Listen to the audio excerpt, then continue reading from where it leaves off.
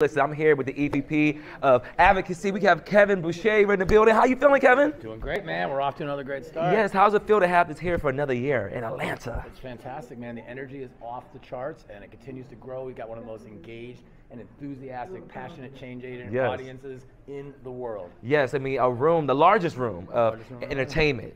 Executives, CEOs, I mean, so many amazing, brilliant people in one room. I mean, we make it happen here. So I want to ask you a question that's been the question of the day. What makes you optimistic? What makes me optimistic?